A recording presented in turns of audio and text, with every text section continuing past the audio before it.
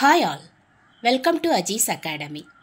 Today we are going to learn about properties of beta and gamma functions. Property number 1, show that beta of m equal to gamma of m into gamma of n divided by gamma of m plus n. This property is also known as relation connecting beta and gamma functions. Friends, this is very useful to solve more problems in beta and gamma functions.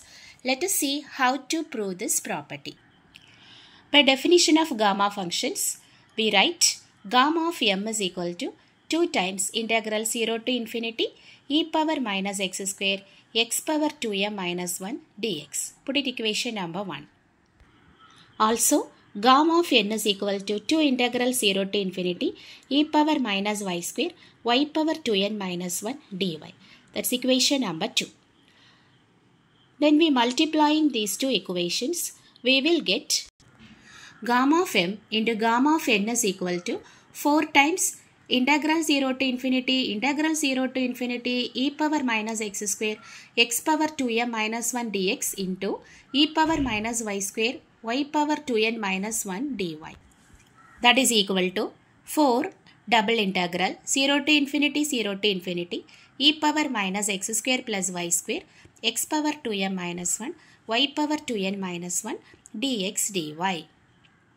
Now we transfer Cartesian coordinates into polar coordinates by putting x is equal to r cos theta and y is equal to r sin theta. When x is r cos theta and y is r sin theta, we get x square plus y square equal to r square. Since the region of integration is in the first quadrant, theta varies from 0 to pi by 2 and r varies from 0 to infinity. Since the region is 0 to infinity and therefore the region is in the positive quadrant and therefore theta varies from 0 to pi by 2 and r varies from 0 to infinity. Therefore, mod gamma of m into gamma of n is equal to 4 integral 0 to pi by 2 integral 0 to infinity e power minus r square r cos theta power 2m minus 1 r sin theta power 2n minus 1 r dr d theta. Now we split the above integral.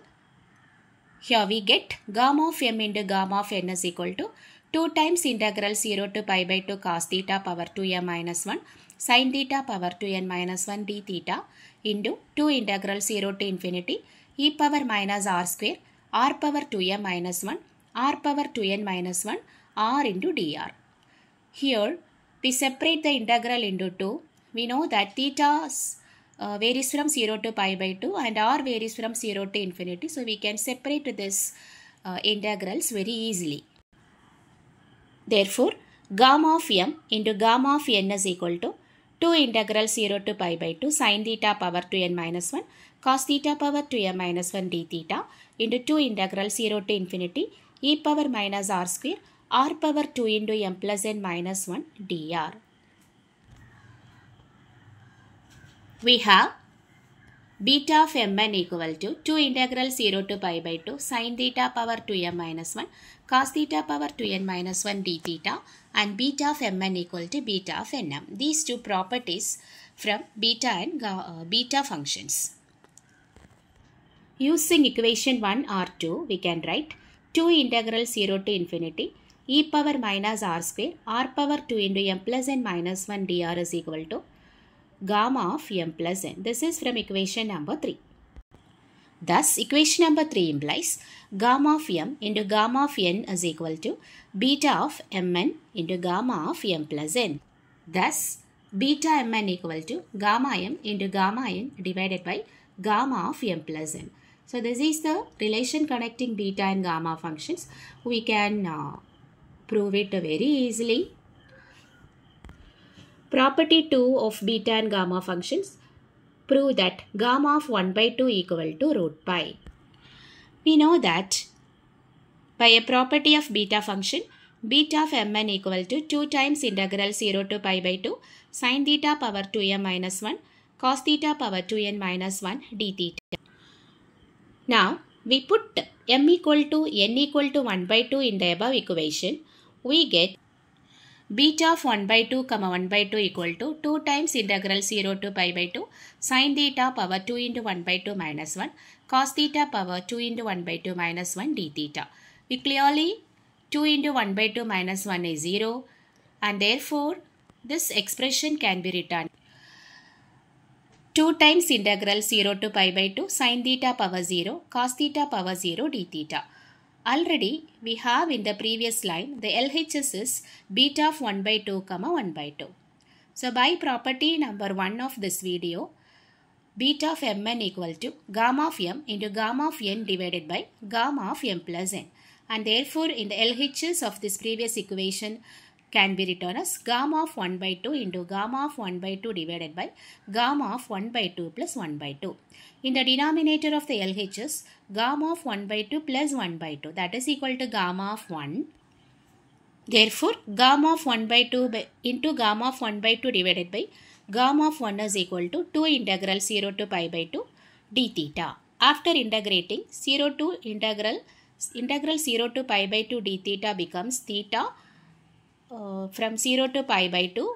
After simplification, we get 2 into pi by 2, that is equal to pi. Already we know that gamma of 1 is equal to 1 and therefore this line can be written as gamma of 1 by 2 into gamma of 1 by 2 equal to pi. The reason is gamma of 1 is equal to 1. Therefore, gamma of 1 by 2 equal to root pi. So this is a property number 2. It is also very easy to prove. So I hope these two properties are very useful to you, friends. So before closing this video, I will give 3 homeworks for you, friends. So these 3 problems are very easy to solve. So please note it down and do it. If you have any doubts regarding this, try to comment. So do subscribe Aji's Academy and comment if any queries. Thanks for watching. Thank you, friends.